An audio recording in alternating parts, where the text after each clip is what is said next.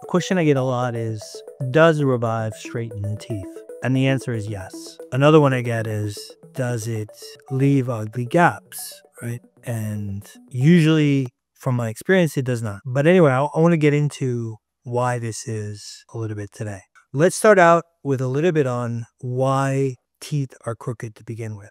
I'm certainly not the one that, figured this out, or certainly not the only one with this view, but it's essentially like teeth being crooked is a real estate game, right? If your jaw and your skull develop to the correct width and volume, you would have room for all your teeth to come in straight, including the wisdom teeth, right? This almost never happens these days, right? Most people struggle to get, for example, their wisdom teeth to come in, and that's because there's not enough space in their jaw, which means that it didn't develop to the correct width or depth, whatnot. So the problem of crooked teeth is a problem of real estate and creating more real estate. And so the question then becomes, how do you do that? And so my view on how the way this soft tissue works is you need to stretch the soft tissue. What you don't want to do is what dentists or orthodontists will often do is use things like screw-based palate expanders, right? That is like forcing these bones and sutures open. And what's going to happen is the soft tissue is kind of holding everything here, and you're just forcefully pushing the palate apart. But the soft tissue is going to crush, right? Like the soft tissue is not expanding. So the soft tissue stays there. You're forcing the palate apart. And so cranial bones and different bones are just going to derange a little bit. And that's why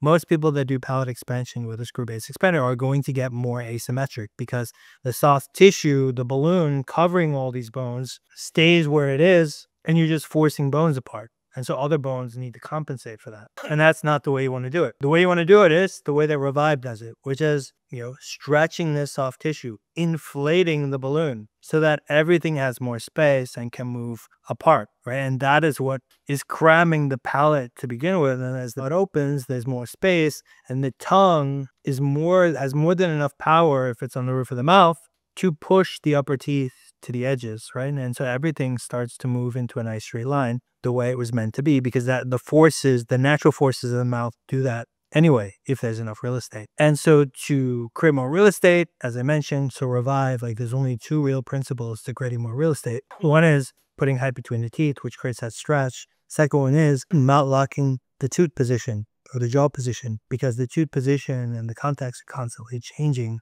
with this process. And, a number of people are observing this now with Reviv, but this isn't something I feel like Reviv needs to prove, because the case study to watch is Myobrace.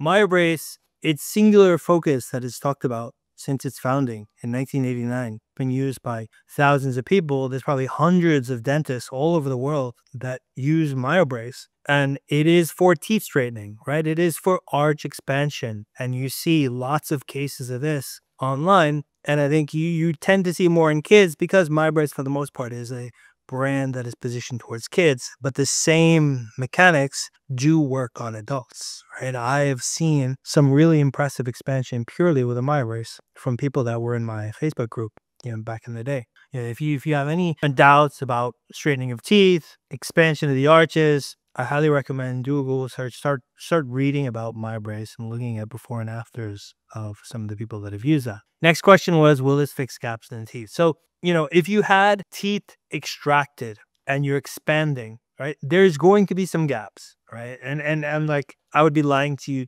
if I told you that I knew exactly where, how those gaps are going to look, because there's a lot of different factors involved. And I'm not a dentist, I'm not an expert on teeth, right? But what I've generally found, from the people that I've observed and, looking at pictures online, is that if you expand things through the natural forces like, a Reviv or a Myobrace or something like this, things will generally look pretty good and normal at the end, even if there are gaps. Like the gaps will look relatively normal and not kind of strange, right? Whereas if you just had gaps in your teeth because you misdeveloped, like the gaps might look a little bit funny. Or if you did orthodontics and something went wrong, you have gaps, like those gaps can look quite strange as well. Whereas generally, use these biomechanics, the gaps look relatively normal and don't look strange. To recap, today's video is about, yes, Reviv straightens the teeth.